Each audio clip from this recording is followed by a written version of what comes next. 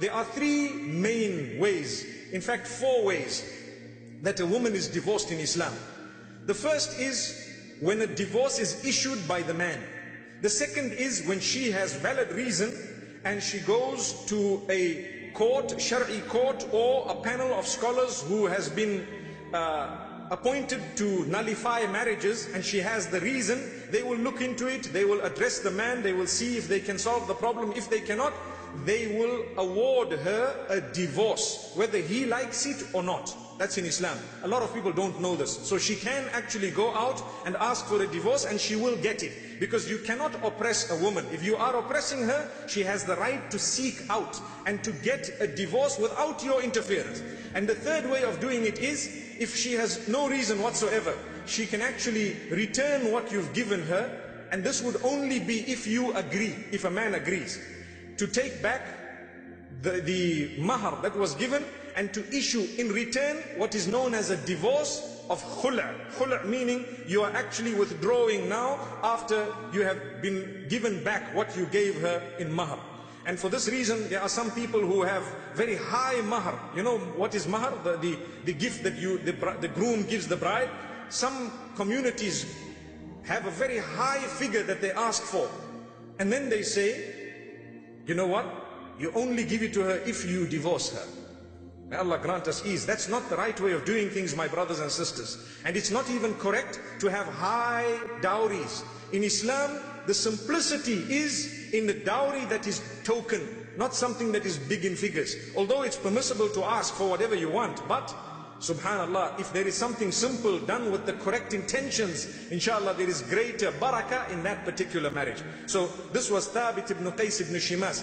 I've mentioned 3 ways. The 4th way, if a person happens to accuse his wife of adultery in the presence of a court and in the presence of witnesses, and swears the oath, that is a specific type of an oath, and they went through what is known as li'an or mula'ana, it is some specific way of accusing a spouse in the presence of certain number of people and so on, and a certain number of times. In that case, the divorce automatically takes place and the two can no longer be together, because it's something serious and big. But remember, it would happen if this accusation occurs in the presence of those who are appointed to listen to that type of accusation.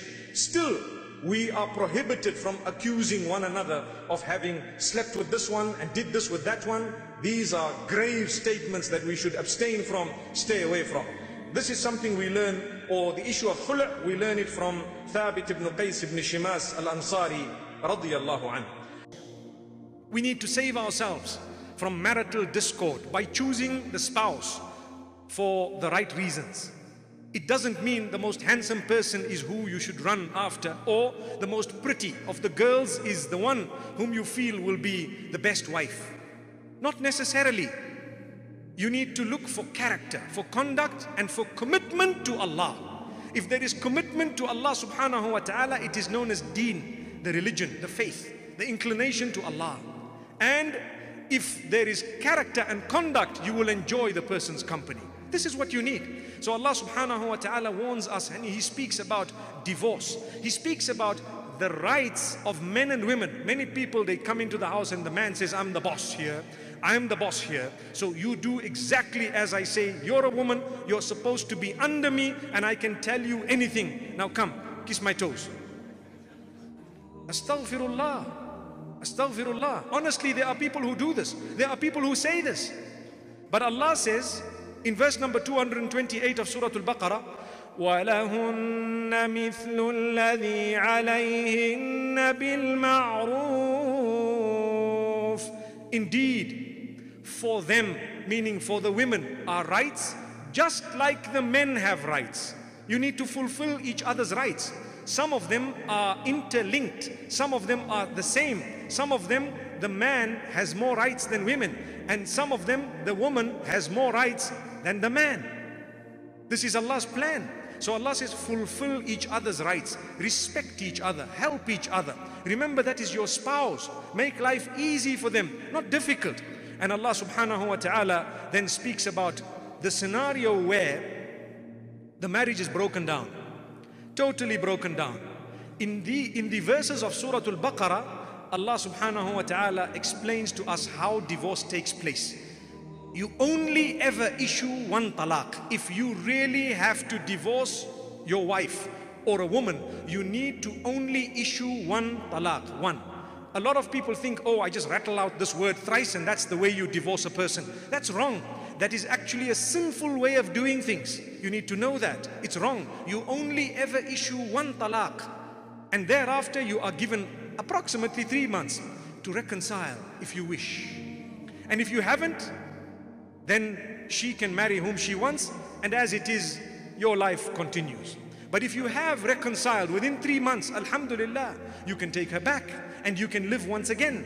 And then you issue a second talaq if you do not get along thereafter. After the second one, you only have the last, meaning the third. When the third happens, you cannot get back to her. So people say, I've divorced my wife thrice. I can't get back to her. Why? Well, you tried once, you tried a second time. Now the third time, let someone else try. Subhanallah. Perhaps they will get along with someone else. The third time meaning, once you divorced her, you issued one talaq. And then you lived again, you didn't get along. And everything broke down beyond repair. Another talaq went through. It broke down again beyond repair. Now a third time, if she marries someone else, perhaps there will be better qualities in that person. And if, without your planning or interference, she happens to be divorced from the second person, it only makes sense that she will now appreciate you. The reason is, she will realize this man had 20 weaknesses, but the guy I went to after him had 200 weaknesses. Subhanallah. This man used to smoke 10 cigarettes. That guy used to smoke 10 packets of cigarettes. May Allah subhanahu wa ta'ala forgive us. So then when she comes back, she will appreciate it. So this is one of the very important points that Allah subhanahu wa ta'ala raises. However, when the period of iddah is being passed or is passing, Allah subhanahu wa ta'ala warns us. And Allah subhanahu wa ta'ala says, you don't take back a woman in order to punish her. Some people say, you know what, I'm going to punish this woman. I'm not going to divorce her. I'm just going to keep her and let her hang. Let her do what she wants. Astaghfirullah. Did you know that she can actually get what is known as a fasakh? Fasakh meaning she can get a nullification of that marriage. She can actually do it without you. Do you know that? If she has legitimate reason. A lot of the women don't know this because we've kept them in the dark. We don't want them to know this. But they can actually get a nullification of that nikah. Allah says, keep them in goodness, on good terms, or release them on good terms, but don't hold them back in order to punish them. That is mentioned, verse number 231 of Surah Al-Baqarah, where Allah subhanahu wa ta'ala says, وَلَا تُمْسِكُوهُنَّ ضِرَارًا لِتَعْتَدُوا. Do not hold them back in order to harm them, in order to punish them. Release them. Let them go. Let them go happily with a smile. Perhaps they will regret. Perhaps they will say, no, this man was really a good man. Look, he released me and I'm gone home. Subhanallah. He didn't harm me. He didn't hurt me. And he didn't hold me back to punish me. So alhamdulillah, it was something good. However, let's remember, my brothers and sisters, we save ourselves from the punishment of Allah. When you hold back a woman, knowing that you don't want her, but you don't want to release her, Allah will punish you at some stage, in this world and the next. So Allah says, the third time you can't reconcile. Why? Because now you must marry someone else. When you marry someone else, you'll realize that, oh, this new guy is such a lovely guy. Alhamdulillah. Wow. This other guy used to beat me up. This man don't even raise his baby finger. Alhamdulillah. Wow. Alhamdulillah. But if it's the other way around, and this man, the first guy, he might have sworn you, but he never beat you up, and the second guy starts beating you up, you're going to tell yourself, oh Allah, help me to go back to that guy. Oh Allah, I regret. I really regret. Oh Allah, help me. So Allah says, no problem. If the divorce goes through from this man, guess what? You're allowed to go back to him. Why? so that you will now appreciate him, because he had 20 weaknesses, the new guy had 200 weaknesses. So that's the whole purpose of not being allowed to go back to the same guy unless you've been married to someone else, and without anyone's interference, out of normal relationships not getting along and being divorced because of proper reasons. Then you go back to the first guy. That is the proper way. But some people, like I said last week, they do what is known as halala. Oh, this guy issued 3 talaqs. Now do you know what? Let's go and do some halala. What's a halala? The hadith says, لَعَنَ اللَّهُ الْمُحَلِّلَ وَالْمُحَلَّلَ لَهُ. Allah has cursed the one who does halalas and the one whom it was done for. Where people say, oh, divorce thrice. Okay, do you know what? Let's organize one of my connections. You can just marry him, and the next morning he'll just divorce you, and then you just wait for the iddah and we'll get married back again. Are you playing with the law of Allah? Do you think that that's a joke? Do you think that that's the law of Allah? Astaghfirullah. You are cursing yourself and everyone else. It's over. The game is done. May Allah subhanahu wa ta'ala protect us. I know of a real life case in the UK where there was a guy who used to do this, and one day he married someone. It was one of the people's wives, ex-wives, who was divorced, and he didn't divorce her, and today they've got 4 kids together, and he says, wow, she's the best of all the women I've ever had. Astaghfirullah. And that other man no longer talks to him. This is a joke. It's actually such a great insult. It's dropping and degrading a woman to lower than an animal. Astaghfirullah. How can you do that? How can you even think that that's Allah's law and His command and His instruction? Never. Don't play with the rules of Allah. Life is too short. We go back to Allah and we regret. May Allah subhanahu wa ta'ala forgive our shortcomings. May Allah strengthen us. So Allah says, lodge them in a section of where you dwell out of your means, and do not harm them in order to oppress them. Now, out of your means would also include that in the case where you cannot lodge them in your own home because of how small it is, you may want to pay their rental for where they are. And if they do happen to be in their own parents' homes, for example, you may want to chip in slightly in order to show at least that you have been concerned about someone you were married to. The problem with us is when divorce occurs, it is so ugly, so ugly. Sometimes we need to learn from the non-Muslims, where they divorce, but it's not that ugly. It's not so ugly that you treat a person like they're worse than dogs and cats and animals. Astaghfirullah. Sorry, take the cat out of the equation. But at the same time, it's very bad. We as Muslims should be behaving in a more civilized manner. The Sahaba radiallahu anhum, when divorce happened, they actually told others that, look, I divorced this woman, but I really think she's a good woman for you. Perhaps you might get along with her. I didn't get along because we were different, and so on. And the people appreciated it, and they got married. Amazing. Imagine someone hooking up their ex with another really, really good guy. Subhanallah. I think with us, I don't even want to complete the sentence. So Allah says, and if they should be pregnant, then spend on them until they give birth, which means you have to look after them. Medical expenses and everything else has to be taken care of by this man. It is his child. And guess what? When they happen to give birth, then Allah continues. So it doesn't just stop there, because now they have your child. Listen, Allah says, if they breastfed for you, now that they're no longer your wives, if they breastfed for you, then give them their payment and confer among yourselves in the acceptable way. Which means, if your wife, your ex-wife is looking after your kids, guess what? Islam says you've got to pay her for that. Allahu Akbar. Allahu Akbar. I think a lot of us probably wouldn't even have imagined that this would be the case. Many women don't want the payment. All they want is a bit of respect. That's it, nothing else.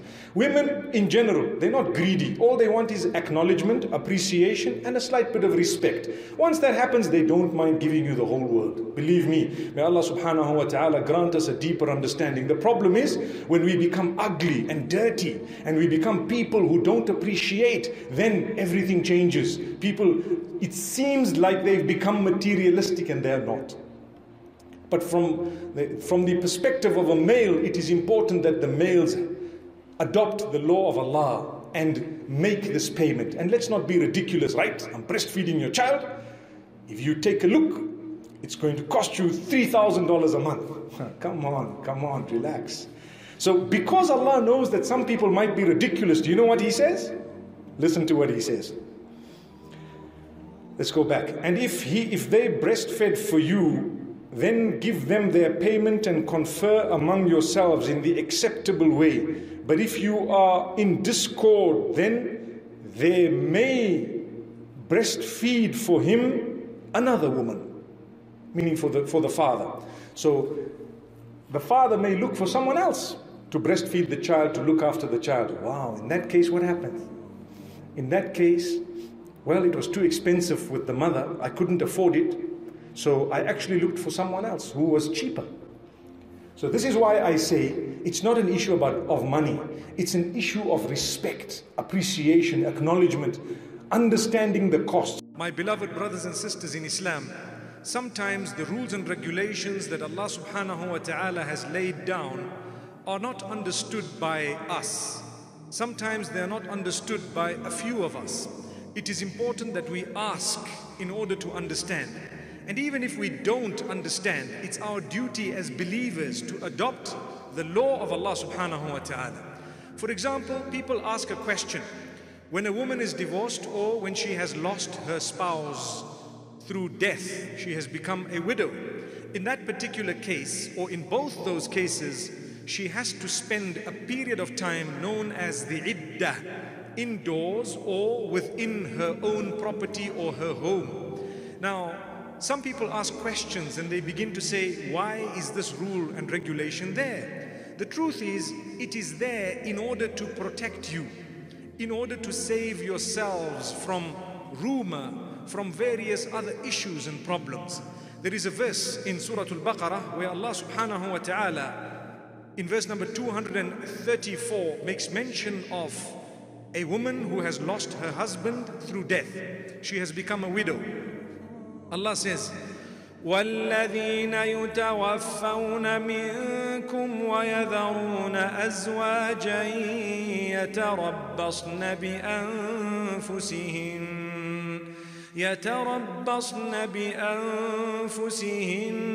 4 أشهر وعشرا. Those from amongst you who have passed away leaving behind wives, those wives should spend a period of iddah, meaning alone, 4 months and 10 days. Now the question is, why? That's a question. Obviously, we may not know a lot of the reasonings. Before, people used to say it's to ensure that the woman is not expecting, she hasn't conceived, she's not pregnant, and various other reasons. But let me explain. When you've lost your husband and you're so excited, you come out of the home, you're dressed up, you have perfume on and all this jewelry and so on, I'm sure people might start doubting. There might be a rumor. Was she involved somehow in this man's death? So to save you from that, Allah says, spend a period of time thinking, pondering. It is not a prison sentence. You don't have to be within one room. You don't have to be indoors, in the sense that if you have a property, you're allowed to come out, and for necessity, you're allowed to leave the home. You might ask, what is that necessity? That necessity is determined by you. If you think it is absolutely necessary for me to leave the home right now, then you leave that home and come back as soon as you can, on condition that you're not going out to socialize, to have a laugh, to go out perhaps for something that is just going to be chit-chat and so on, because it will give you a time to ponder, to reflect, to collect yourself, to realize that there is something coming ahead. I'm going to be living now without this husband of mine who's been there for so long. And thereafter you come out, you emerge from this 4-month and 10-day period, a person who is already guided, a person who has some form of a plan. You now know where you want to be, what you want to do, and so on. For those who have jobs, for example, and they are the breadwinners of the home, they might lose their jobs if they leave that particular job for 4 months and 10 days. The scholars have given permissibility to go out if necessary, even to work.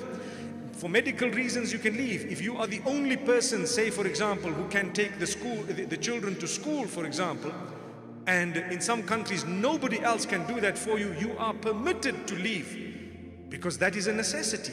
But where it is unnecessary, you should remain indoors. Like I said, you will be protected from rumor. You will be protected from people's comments, from people saying things. The worst feeling is you're trying to deal with the death of your husband and people are accusing you of involvement in his death. May Allah subhanahu wa ta'ala protect us all. May Allah subhanahu wa ta'ala grant us guidance. Remember, never utter words that are hurtful, and at the same time, never give people reason to utter words that are hurtful. So my brothers and sisters, it is in order to save yourself from all of this type of statement and or this type of situation. Some people, when they are on that low, the period is a very low period in terms of emotions and so on.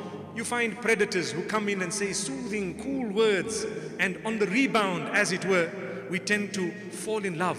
But it's not falling in love. We want to marry immediately without realizing this is wrong. If you give your time, if you give yourself that time, you will come to understand.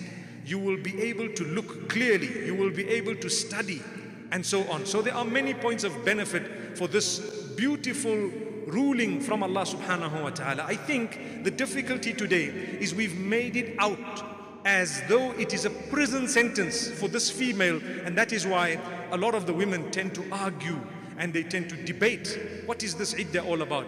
My beloved sisters, remember, if Allah has ordained something, if Allah has prescribed something, it can only be the best for you, especially in this case, clearly mentioned in the Quran. May Allah subhanahu wa ta'ala protect all of us. May Allah protect our widows. May Allah subhanahu wa ta'ala grant us the ability to marry those who are widows. Many of us, when we want to marry, we look for the youngest and the best of the lot, not realizing that there is great reward in looking at those who are widows perhaps. May Allah subhanahu wa ta'ala help us and guide us. The question is about divorce on the telephone by text. Divorce by text message, like social media? Let me explain a little. Sorry, don't worry about explaining. I'm sure you get it, all right? Don't mind. Thanks. Question. And 3 times. It says 3 times. The divorce is 3 times on the phone for the first time. Sorry, I can't get you. The divorce is 3 times. He said it is 3 times divorce, just by text. Is that all right? Oh, 3 times. 3 divorce tries by text message. My brother, Bismillahir Rahmanir Rahim, you need to know one thing. Habibi, when you marry a woman, you marry her in the name of Allah. You marry her in the masjid preferably, although the nikah would be valid if done in another place. You have witnesses, you have a wali who has given her and entrusted you with her. She is somebody's daughter, perhaps somebody's sister, perhaps some loved family member. She might have big families as well and so on. You need to understand, even if you did not like something she may have done and you did not get along, you will honor her and respect her for the sake of Allah and the name of Allah that you took when you actually took her into your marriage. So to divorce her as though she is a dog is actually something very hurtful and antisocial. It is something that a human being should not do, let alone a Muslim. So let's understand that when a person does want to divorce their spouse, it needs to be done with respect. We have a culture throughout the world among the Muslims where people just utter this talaq when they are angry, and then they come back to the ulama and they say, what has happened? I normally say, after you have fired the gun, you know, when you got the gun, you needed to know what the trigger was for. You got a gun, you did not know what the trigger was for. You shot 3 bullets straight into the chest, and after she is dead, you come to the ulama and say, is there any possibility of this woman becoming alive once again? That's what has happened. So why use that particular way? Why would you need to text when, subhanallah, there is a more dignified way of doing things? I am not saying that a text is not valid. There is a detail regarding its validity. But I am first introducing the answer by letting you know that it's the wrong way of doing things respectfully. The respectful way would be to try and solve the matter, to call perhaps some family members to try and resolve. That's the first step. Thereafter, family members would be aware that there is a problem, and thereafter they would guide you or guide her and guide both of you perhaps to whatever they believe is the solution. It may, if no solution was found, be followed up by a talqa. A talqa meaning you ask the ulama. This topic of ours is not to do with divorce, but we will deal with the question because it came in. But the details of divorce, you need to learn them when you get married. One day I was invited to a wedding, and when I was invited to a nikah, I started speaking about talaq, and the people were quite upset because they told me, we invited you for the wedding here and you are talking about divorce. I said, look, if we don't speak about it now, when will we speak about it? It's like giving someone a motor vehicle and they don't know what the brakes are for. They don't know what the accelerator is for. They don't know which way you are going to turn if you move the steering this side, that side. I rather seize the opportunity. Here is your vehicle. We need to make sure your driver's license is okay. So the same applies when you get married. It's not wrong to educate yourself. In fact, you have to know what divorce is all about. No scholar will ever tell you, just send an SMS. No scholar will say that. Now that it has happened, the question is, who sent the SMS? How was it sent? What was the intention when it was sent? Its authenticity. It's easy for someone to pick up my phone, your phone, anyone's phone, find out. People say hubby, people say wifey, people say whatever other beautiful name on the phone. I hope it is actually your wife, please. They have these so it's easy for someone to pick it up and just type out to say I divorce you and so on, and send it to them, and they get the message and they are in shock. But it was sent by someone else. So we need to authenticate and verify. Someone might say, no, it was their number. Ask them. We need to ask them, confirm, was it really this person? If they confirm it to say yes, then that confirmation would actually be taken into consideration when the decree is issued as to the validity of that particular nikah. If it was done properly, in the sane mind, from a person who knows what he's doing, and he had the intention of doing it, and he issued it in that particular way, and he confirms it, then the ulama will tell you that that is a valid divorce, although it was the wrong way of doing things. I hope you understand the difference between the two. You know, it's the wrong way of doing things, meaning if your child does something wrong and you beat them up until they go to the hospital, you might correct that thing, but it was the wrong way of doing things. It will result in other problems. But if your child did something bad and you spoke to them, you rectified, you admonished them, you perhaps might have punished them by taking away their iPad, you will have a more powerful impact. So you did it the right way. Same applies to this talaq. I hope I've helped you with that answer, my brother. That's the best I could actually say, that there is validity of that under certain circumstances if it is authenticated, but there is no blanket ruling to say every talaq given on SMS is actually valid, because we don't know who sent it, how they sent it, why they sent it, and so on. It needs to be verified by the ulama, or in a country where you have a qadi or a system that looks into these matters, look into them. I normally do not answer questions of talaq very quickly, because I believe it's a serious matter. So many times the husband says, this is what happened, and the answer comes and the wife tells you, no, that's not what happened, it is something else. So you need to get both parties, they need to say what happened, and you need to know the details. If witnesses need to be called in, they will be called in, and then a ruling will be issued. Please take the matter of talaq very seriously. Don't just issue it. When you are angry, that's the last thing you should ever do. You just found out something really bad. The last thing a Muslim should do is to blurt out the words of talaq. Please don't do that. It's not the right way of doing things. Wallahu a'lam.